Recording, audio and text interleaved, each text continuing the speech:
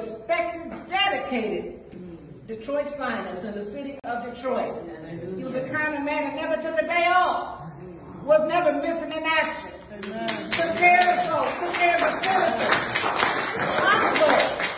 humble, sweet, diligent, had a heart of gold, still has a heart of gold, my son. I'm presenting on behalf of Westside Unity Church, not only because I love him and the work he's done, but when I was a child, I received the Goodfellas package. Amen. Yes, I did. Amen. I didn't know what Goodfellas was. I was 7 or 8, but I received them. So people who have received, they owe. Amen. I owe. Yeah. It's my pleasure on behalf of Westside Unity to present a check for $1,000 to Goodfellas.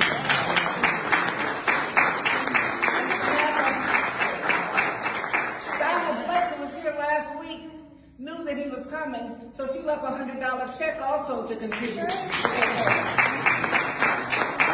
Anybody other members who want to contribute to Goodfellas, this is our charity this year. You know, some years we give to other groups. This year, Goodfellas. Goodfellas. Because their motto is every kitty deserves a Christmas. Every kitty deserves a Christmas. And who better to lead that effort than a church, a Christian church, which is founded on roots of love and goodwill. Amen. We are blessed to be here. We are blessed to be here. And the children who benefit from Goodfellas of Detroit, led by Darren Carey, officer, leader, Detroit Police Department leader, who would have been my chief. I told him when I was president pro tem for a minute of city council. Longtime Detroit civic and faith leader, the Reverend JoAnn Watson, died Monday, July 10, 2023. She was 72 years old. No cause of death was given. Her death was confirmed by Swanson Funeral Homes in Detroit.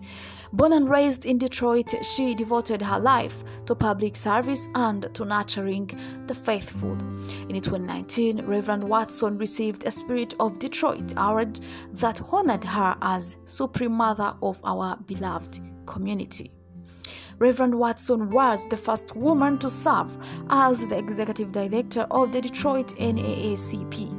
She served as a Detroit City Council member for 10 years and served until 2013.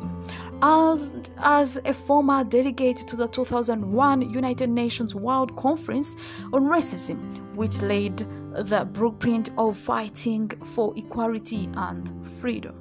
Detroit City Council President Mary Sheffield released a statement saying the city and the nation lost a civil rights icon. Mother Watson, as we also affectionately called her, was a trailblazer, stalwart, and one-of-a-kind freedom fighter who loved her people and the Lord. Sheffield said in a statement, "There are so many elected officials, leaders, advocates, pastors, business professionals, and community leaders that are who they are because Mother Watson was who she was, present company included." May her soul rest in peace, and thank you so much for watching.